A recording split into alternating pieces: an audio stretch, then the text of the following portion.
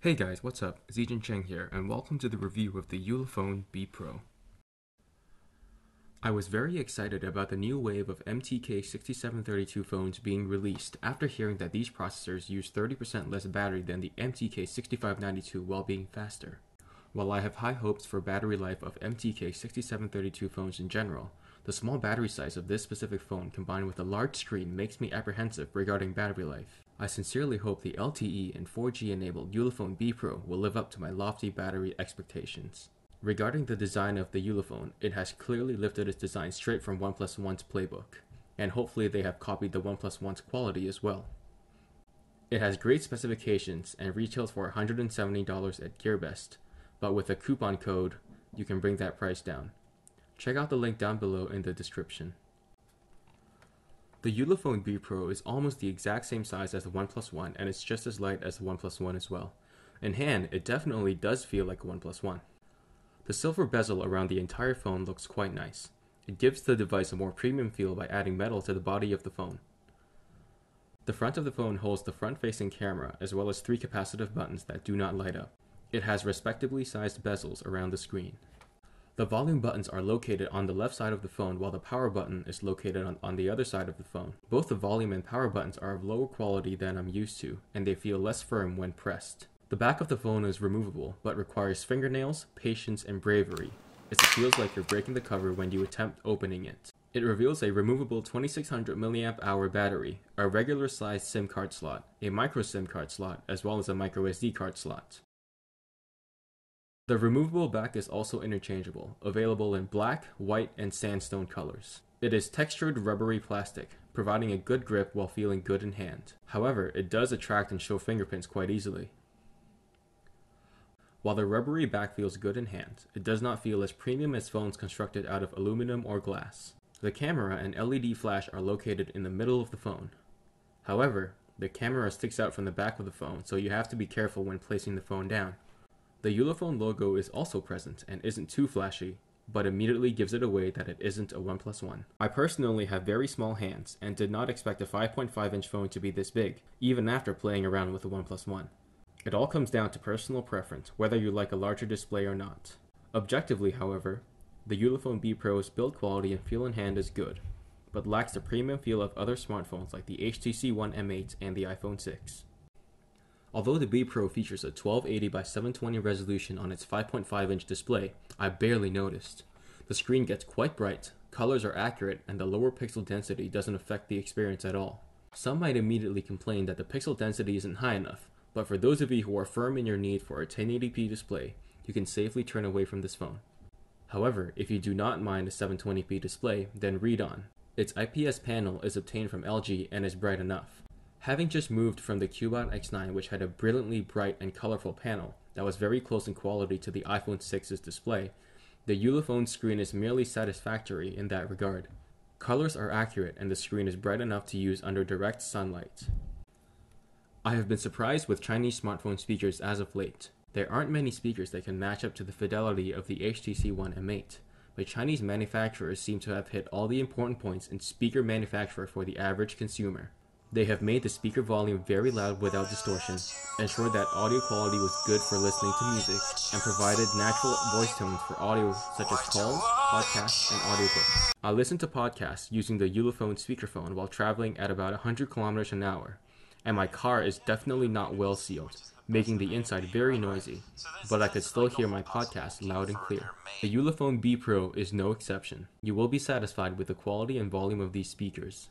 One thing I didn't like was how deep the headphone jack was. When trying to use it with my aux cable in the car, it crackled and never got properly connected, so I gave up and just used the speakerphone for podcasts. My aux cable isn't the greatest. My THL5000 will disconnect if you even touch the aux cable or swerve too hard. However, there is absolutely no problem when using headphones with the Ulefone Be Pro.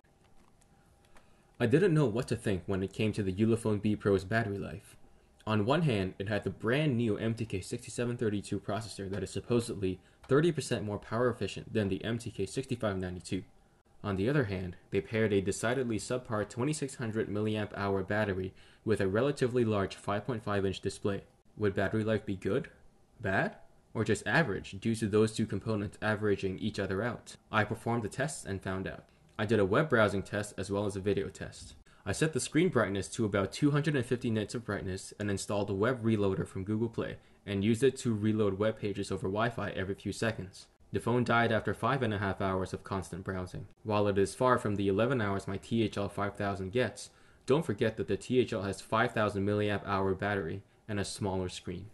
In the video playback test, I played a video until the phone died. The phone died after 8.5 hours of video playback. On a more normal battery test, the phone was off the charger for a total of about 18 hours. During that time, Wi-Fi, data, and GPS was always on. Double tap to wake was also activated as well. I racked up a total of 3 hours of screen on time. Check out my text review in the description below for more detailed battery info. Charging the phone from 0% to 100% took about 2 hours. However, because of the larger screen, do not expect 2-day battery life, but the battery will get you throughout moderate to heavy use for a day. The Ulefone Be Pro runs a 100% stock version of Android 4.4.4 KitKat. Ulefone has already provided a video showing Android 5.0 Lollipop running on the Ulefone Be Pro, so you are pretty much guaranteed an OTA update to Lollipop in the near future. So let's talk about the Be Pro's KitKat version of software. Have I mentioned that I have not used a Chinese phone that is as smooth as a Nexus device, a OnePlus One, or an HTC One M8? Well, now there is. Smooth to the touch, a sensitive and properly calibrated touchscreen, this phone just responds when you put your finger on it. Launching apps is instant, on par with a OnePlus One. Another issue I've had with my other Chinese phones is that swiping using Google Keyboard and Swipe had a laggy gesture trail, while other lower-end devices, including the Moto G, had perfectly responsive gesture trails. Ulefone has fixed this as well. Smart gestures seem to be a staple in all Chinese smartphones nowadays. For those who don't know what smart gestures are, it allows the user to draw certain gestures on the screen while it is off to launch certain applications. For example, drawing an M on the screen would launch music. It also allows the user to wake the device by double tapping on the screen or swiping up on the screen. These smart gestures use up more battery life as it prevents the phone from entering deep sleep, so it is a trade-off on features versus battery life. It also includes very basic notification control in the settings. You can change the notification light to 5 different colors and edit the settings for basic notifications like calls and SMS. It has multiple languages as well, so pause the video to see if your language is supported.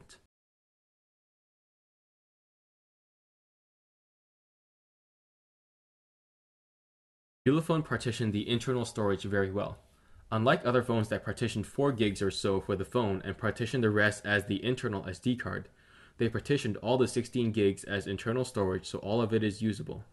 With the Mali T760 graphics chip, this phone pulled off gaming without a hitch. Coupled with 2 gigs of RAM and a 720p resolution, intense games such as rail racing ran buttery smooth.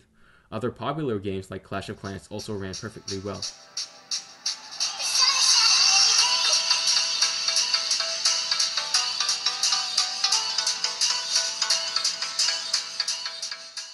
I ran the Antutu benchmark as well and obtained a relatively low score of 30,000. Other Ulefone Be Pros are getting higher scores than this, so I will run some more tests as well.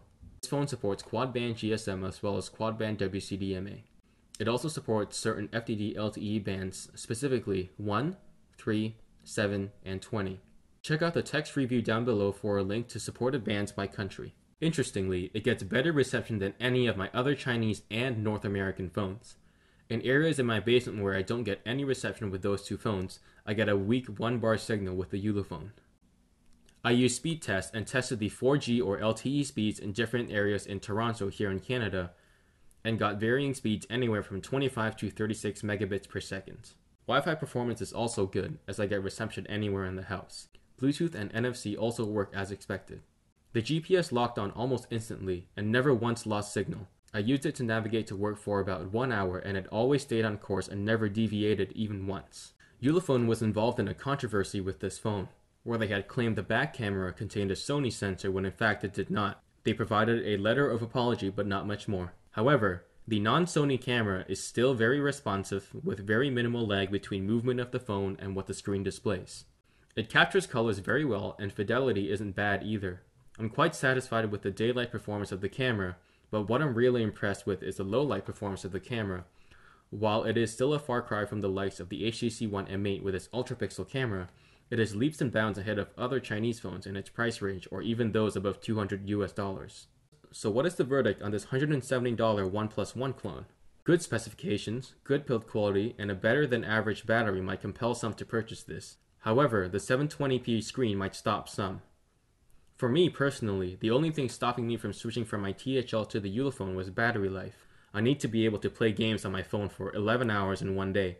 But if you don't mind playing games on your phone for less than 11 hours in a day, then you won't mind this battery life. In conclusion, I highly recommend this phone. It is a great phone for the price. So once you're done watching, go hit up the link and buy one of these. Thank you so much for watching and have a great day. Hey guys, thanks to those of you who also watched my Cubot X9 review. And if you haven't yet, go check it out right here. While you're still here, I would greatly appreciate it if you would give my video a thumbs up. Thanks.